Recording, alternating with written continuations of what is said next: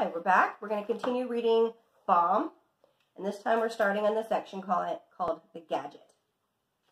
On the evening of April 15th, 1943, about 40 physicists gathered in what used to be the library reading room of Los Alamos Ranch School. A small blackboard on wheels stood at one end of the room. In front of the blackboard were several rows of folding chairs.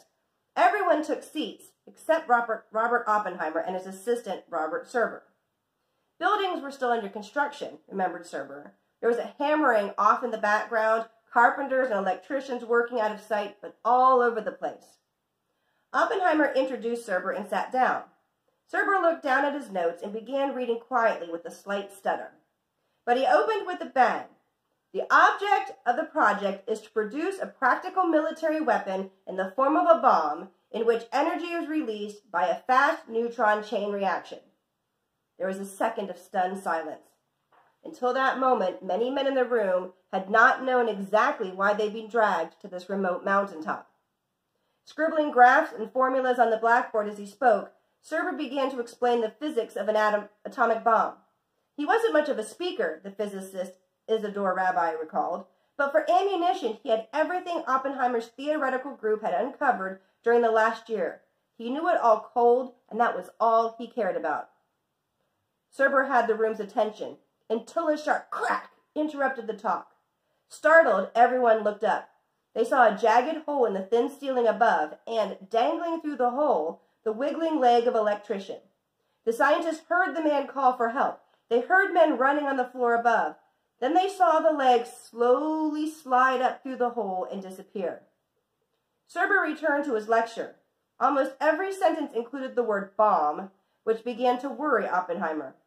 He leaned to the physicist beside him, John Manley, and whispered something.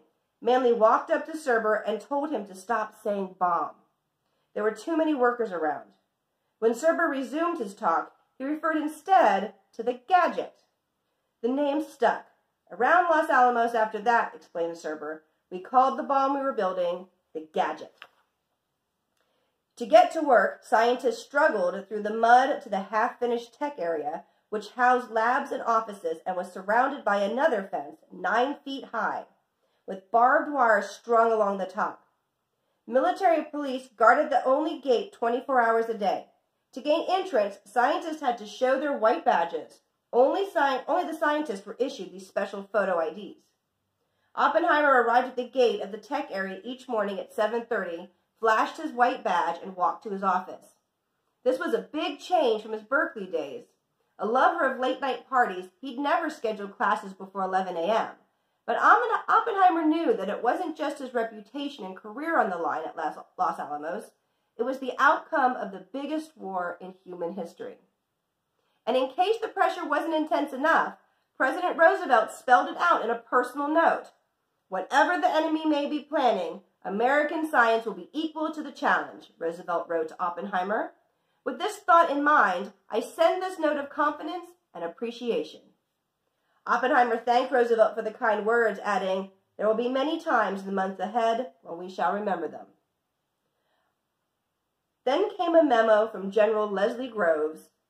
Given Oppenheimer's vital importance to the country, wrote Groves, it is requested that, A, you refrain from flying in airplanes of any description. The time saved is not worth the risk. B, you refrain from driving in an automobile for any appreciable distance above a few miles and from being without suitable protection on a lonely road. C, in driving about town, a guard of some kind should be used, particularly during the hours of darkness. These were sensible precautions, but the truth is that Groves had more than safety on his mind. Many of Groves' intelligence officers still didn't trust the Los Alamos director. They believed he was secretly a communist, and perhaps even in touch with Soviet agents. They wanted him under constant surveillance. Army Counterintelligence Corps, CIC agents, hid microphones in Oppenheimer's office. They listened in on his phone calls and read his mail. Even Oppenheimer's personal driver and bodyguard, the one Groves insisted he have, was actually an undercover agent. Oppenheimer sensed he was being watched, but he never guessed how closely. On June 12th, he traveled to Berkeley to recruit more brains for Los Alamos. CIC agents followed him every step of the way.